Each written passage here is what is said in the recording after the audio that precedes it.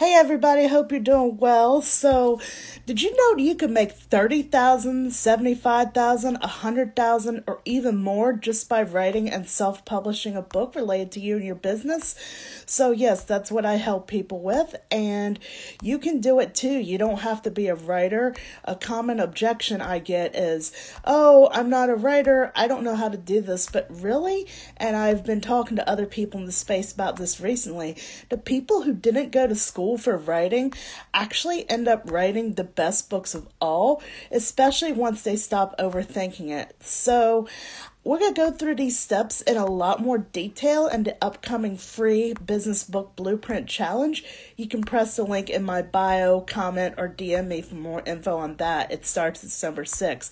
But I want to go over 3 things today that you need to do to write that book that's going to make you $30,000, $75,000, $100,000, or even more.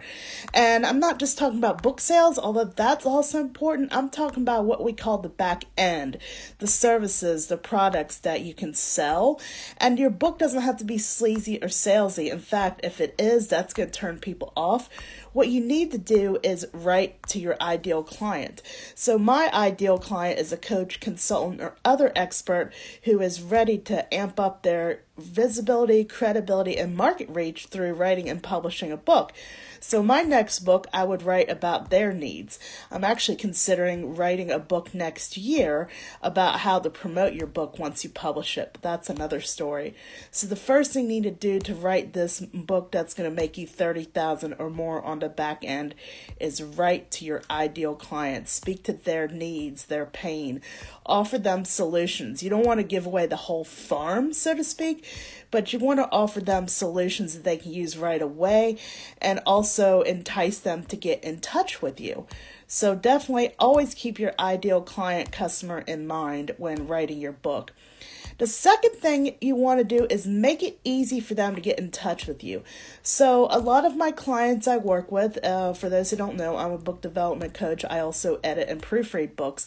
But a lot of the clients I work with want to put their main website in a book, or maybe not even put it at all. And what I encourage them to do is to either use an existing free offer or create a free offer to entice those readers to sign up for your email list so they can stay in touch with you more easily.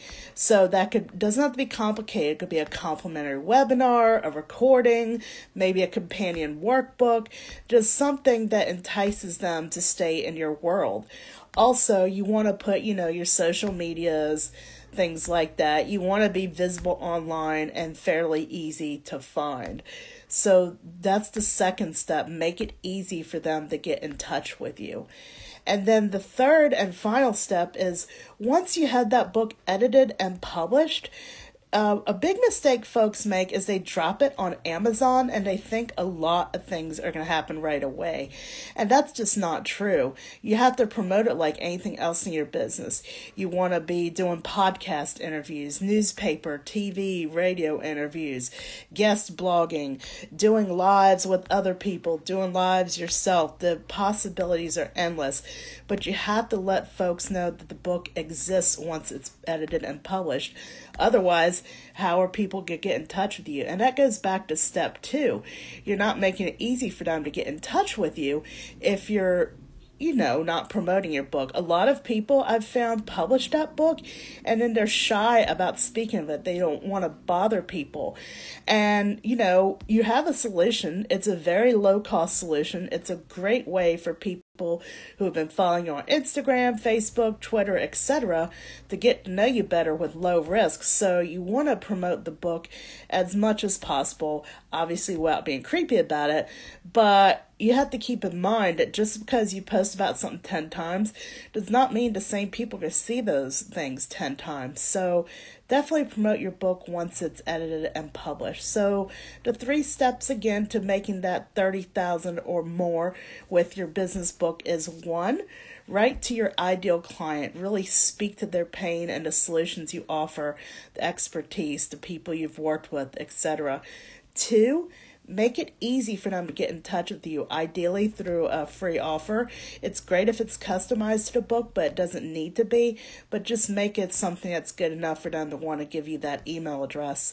And then 3, promote your book in as many places as possible where you think your ideal clients are hanging out once it's published.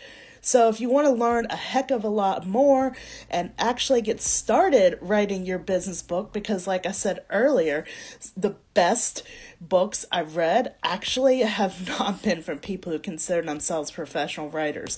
So from December 6th to 11th, I'm having the free business book blueprint challenge, and we're literally going to start writing your book, and you're going to learn a lot of things that you can use to continue writing that book.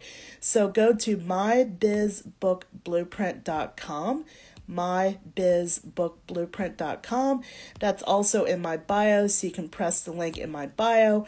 If you didn't catch that, you can comment or DM me, and I look forward to starting your really amazing money-making business book with you, and we'll see you inside. Take care. Bye.